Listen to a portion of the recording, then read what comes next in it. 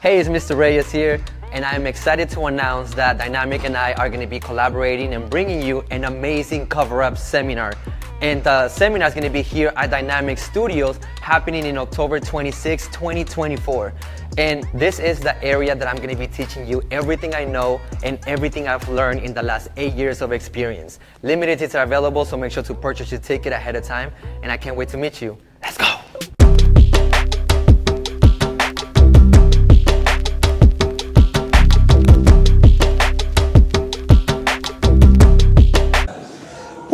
Okay, so we are on day 2.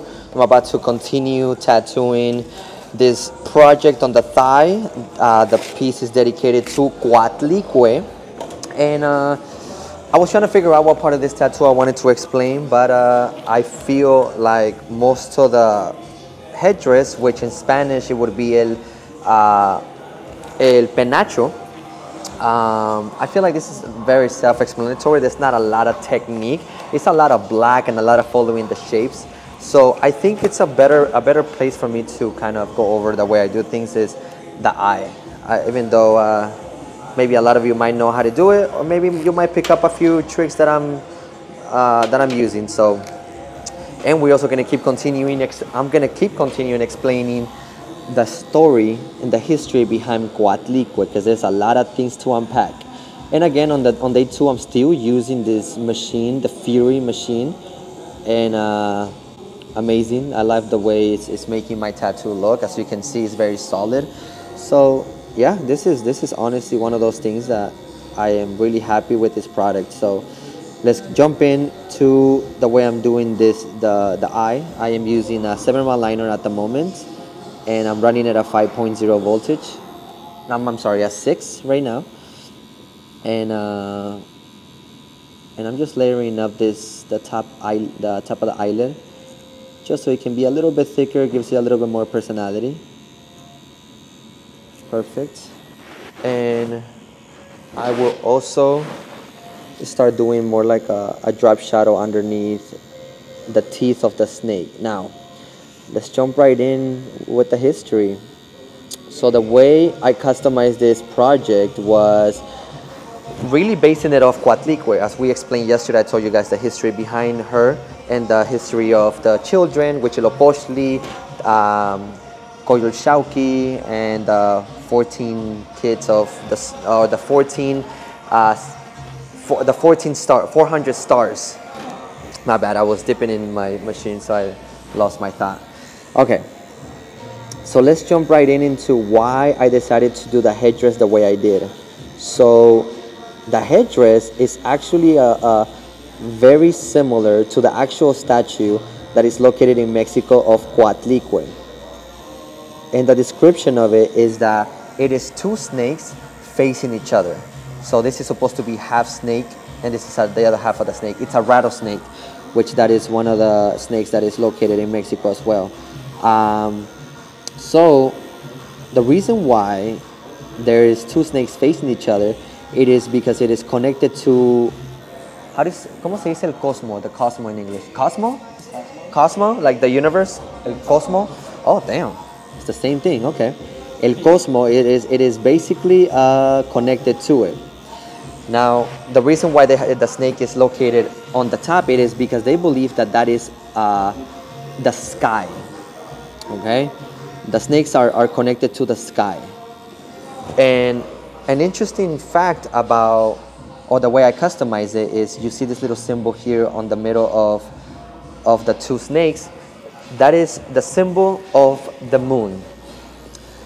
And the most interesting thing about that is that the moon is associated with Coyolxauhqui, which is Huitzilopochtli's sister, as we learned yesterday. So that is why I decided to add the moon in the middle of the snakes, so to give it a little bit more meaning and more connected to the history and the children she had. So that is why I added the moon right in the middle. And also these 2 little symbols here, like you remember, like I said right now, the snakes are associated with the sky. So these 2 little symbols in the middle, they represent the wind. The wind, I pronounced it right? The wind? Because I don't want to make it sound like like wings, win, the win. Okay, win. And, and so that is why I decided to add it there, just kind of more associated with the history behind it. Another interesting thing about the statue is that she wears a necklace that has hands and hearts. Before I continue explaining, I switched to my 9 curve mag, and I'm gonna slowly brush it exactly how I did yesterday. And since my highlight is coming from this corner, then I'm going to just play around with the contrast here and see what I can do to make it stand out. Let's see. Perfect. I don't want to go too dark either, because if I go too dark, then yeah, it's just not going to stand out. The darkest point is already on the other side of the face, so I don't want to do that. Perfect. Let's see. Look at how smooth that goes in. I'm gonna leave that for now on that corner, because I want to start building up the contrast here before I move to the highlight area. I just want to get an idea of how dark I can make the face look and close to the nose, so I can figure out how dark I can do this corner. So it's mostly just visuals, and because as you guys remember how I explained yesterday, I hand drew the whole entire thing, so I'm not going based on a reference. I'm just making it up as I go and filling in the shading where I feel like it's going to look best and complement my client's thigh. That way it stands out from afar. Okay, so the necklace of Coatlicue. It is composed by 4 hands and 2 hearts. And it is not just random why she has those. There is a lot of connection to everything that the mexicas stand by and what they represent. So Coatlicue has 2 hearts to represent life, because she is the one who gave birth to a lot of the people, the humanity, especially 400 stars, 1 moon, 1 sun. It's insane, right? So she is the reason why there is a reproduction and all that. It's really hard to explain it in English, but that's the reason why she has 2 hearts to represent life. Now the hands, that's where it gets super interesting, because the hands are connected to the cosmos and also connected to the universe, the hands. And the hands in Spanish, they would call them quintanas. I don't know how to pronounce that in English, but quintanas are basically what the hands represent. And the hands are a reflection. That's what they mean to signify, a reflection. And it also connected to the 5 suns, like Tlaloc, Tezcatlipoca, Huitzilopochtli, Quetzalcoatl, like basically all the gods that were once the sun, which is the center of our whole entire galaxy. That is why it is very important why the hand represents that, because it is one of the most powerful things that a god can represent, the sun. So the 5 hands, it is a reflection of us, and it is connected to a mirror, because we can see our reflection. So that leads me to the next god. His name is Tezcatlipoca. It is the brother of Huitzilopochtli. I'm sorry. It is the brother of Quetzalcoatl, the feather serpent. They fought a monster called Zipactli, and it looks like an alligator, right? And Tezcatlipoca was a warrior, so he ended up amputating his own foot to lure the monster towards them, because he was just swimming in the cosmos, in the universe. So as soon as they got the chance, they killed Zipactli, and they made him, they used his body to create the whole entire world, the ocean, the ground, the plants, the underworld, everything, right? And I'm gonna lose you on this one, but try to keep up with me.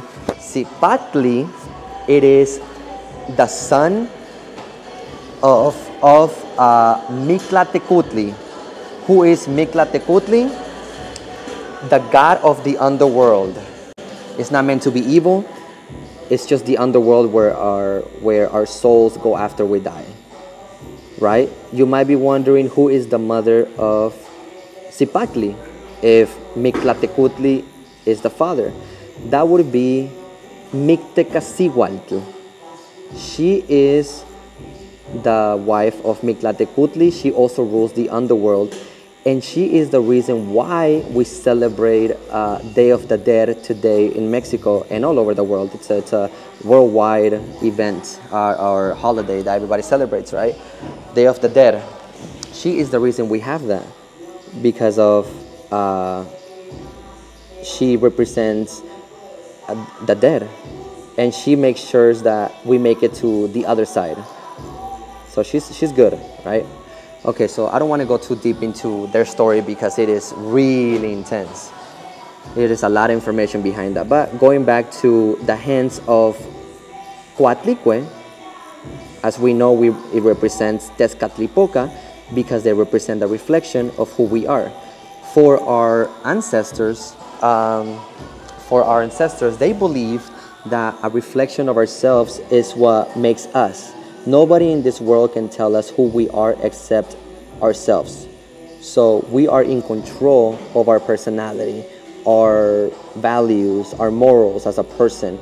So that is why Coatlicue has the hands facing outwards, because it is up to us to determine who we are and what we contribute in the world. So whatever we reflect is who we are. So it is very deep. It is a very deep explanation, but to understand why it connects. But I'm just giving you, like the surface, so we can, go deeper in future videos, right? So with that, what I also want to highlight with Coatlicue is that there's also another person, or what I'm going to be doing here on this corner, because it is a lot of contrast here. I want to start with the eye bag very lightly. I'm actually going to switch to my 15 curve mat. It's going to give me a softer look, or not a softer look, but more like an even. So I'm just going to go very lightly, barely touching. And I'm going to leave a little open gap between the eyelid, and so it can make it look like the eye is curving a little bit, give it that three-dimensional look. So as you can see, I'm barely moving very slowly, and I'm still running it at 6, very lightly, and I'm kind of cross-hatching so it creates a smoother blend. Okay, perfect. So going back to Coatlicue, because she is the mother of, us, the reproduction, there's also another goddess that is very similar to her. She is called Tonatzi. Now Tonatzi, it's a whole different goddess, but very similar to Coatlicue, and it's very important to highlight this because some people can get confused with both goddesses, and they're different. So Tonatzi, it is basically the Virgin Mary before the Spaniards brought La Virgen de Guadalupe to Mexico. So this is way before. Tonatzi is basically, she was located in El Tepeyac, okay? In El Tepeyac, all the Mexicas used to pray and make sure that they were, respectful, because she was protecting them in every single way. They believed that. And but Hernan Cortés, when he invaded Mexico in close to the 1500s, and then they took over in 1520. That's when they finally conquered the whole entire Mexica Empire. So that's when they said, okay, now you guys are gonna pray to us. And oh, my bad, brother, I wiped too hard. I'm sorry. my bad. But so I got distracted. I got a little too into the story, and I just started wiping, bro. Okay, so I hope I'm not losing you guys, but I know because it's a lot of information, I know. And just in case you guys want to do your own research, look for Diego Duran. he started telling the stories back in 1530. That means 10 years later after Hernan Cortés took over. So it is precise to the anecdotes of the Mexicas. Thanks to Diego Duran, we know a lot of the history. Also, there's another person, I think his name is Eduardo Moctezuma II, amazing archaeologist that he's dedicated his whole life to learning about the Mexica culture and the Mayans. Amazing. But as of right now, you got me to deliver the information. So Tonantzin was the original Virgin Mary before Hernan Cortés brought Christianity to Mexico. He didn't like the fact that they were praying to another person or another god or goddesses or deity. So he said, no, I'm going to destroy the temple of Tonantzin and El Tepeyac, the mountain where she was located, and rebuild the temple for Virgen de Guadalupe. And that's when they brought in the story of Juan Diego, who they said, oh, he was walking through and he saw the Virgin Mary, and then asked him to go get you guys know the story of how the Virgin Mary was found. But El Tepeyac is actually dedicated to Tonantzin. But yes, I hope I'm not losing you guys. It's a lot of information, and if you guys need to watch this video a few times, do it. But I can go in depth with that story, but this is about Coatlicue, so I'm gonna go back to her because I'm gonna start rambling, and yeah, it's gonna get more confusing. Let's see, what's another thing about? Okay, so I was talking about the reflection of ourselves. So it's not just the hands that represent the reflection, but also the whole statue of Coatlicue is a reflection as well. So the front side of Coatlicue, it is the same thing in the back of the statue. So it's very interesting the fact that Coatlicue also represents the reflection of herself. So the statue was found, and they couldn't believe the fact that they had that. They were able to preserve that. But yes, as of right now, what I'm doing is pretty much just looking over to make sure that I'm not going too dark. So far, I'm loving the conchas underneath the teeth. So I'm going to enhance it a little bit more, just to take out this little highlight right here in the middle. It's a little too harsh for me, so I'm gonna minimize it just a little bit, and being very careful because this is the brightest point of the nose, so I do not want to compromise it. So I'm just gonna take my time very lightly. Perfect. Maybe a little bit less just to give it less brightness. I do like it a lot, but I feel like if I was to make it skinnier, it would just give it a little bit more personality.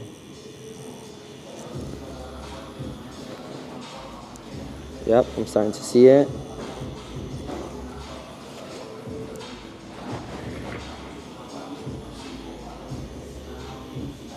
I love high contrast because I feel like it heals the best. And as I explained yesterday, I'm using nothing but solid black, no tones, no nothing, no drop system. So yes, that's why I'm really taking my time on this and making sure that it stands out with nothing but solid black. There it is. That little highlight just definitely makes it happen. And I'm gonna go into the eye and start blending it in. I'm gonna switch to my 9 curve mag and slowly build it. This is the brightest point of the eye, so I'm barely gonna drop the shadow just enough, just so it's not like fully white, because it's not gonna make it look realistic. I'm gonna go in here too, erase a little bit of that darkness. I'm sorry, I'm gonna enhance the darkness here, because it is the farthest point of the highlight. And here, I'm barely gonna touch it, so I'm just gonna work around it very slowly. Work around the pupil.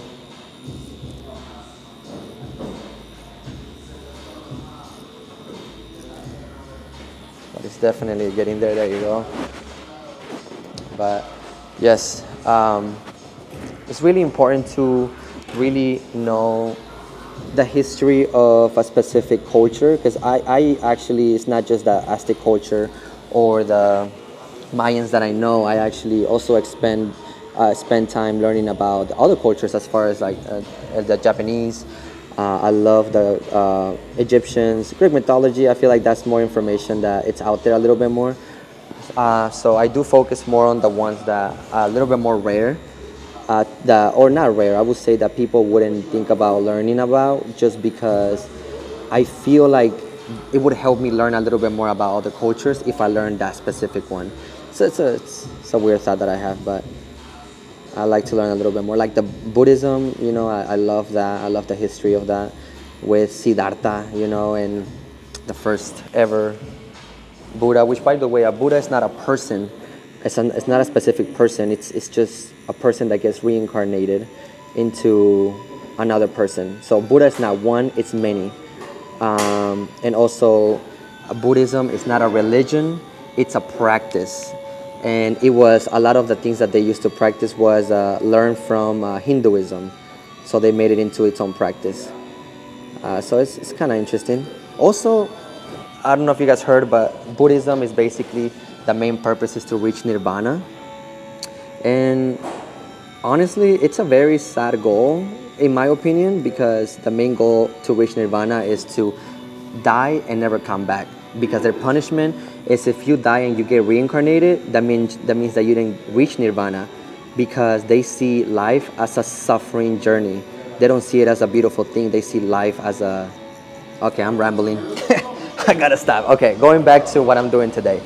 I'm gonna start by blacking it out here and start getting the idea of how bright I can make the pupil look. In Spanish, es la niña de mis ojos, la niña. So yeah, still using nothing but solid black. Boom. And I'm gonna fade it out. I definitely want to keep that highlight because I want to make it look like there's some sort of light shining through the eyeball. Woof. Thank you so much for coming back and watching this brand new video. I really appreciate you. And yeah, I'm really happy that you guys are liking these videos. I mean, it makes me really happy, so I'm going to be making more of these. Is there a specific thing that you guys want me to explain? Drop it down in the comments and let me know. But with that being said, if you're an artist, what? So with that being said, if you're a tattoo artist, I hope you learned something from this video. And if you're a tattoo enthusiast, I hope you were entertained. Thank you so much for watching. I'll see you guys in the next video. Peace.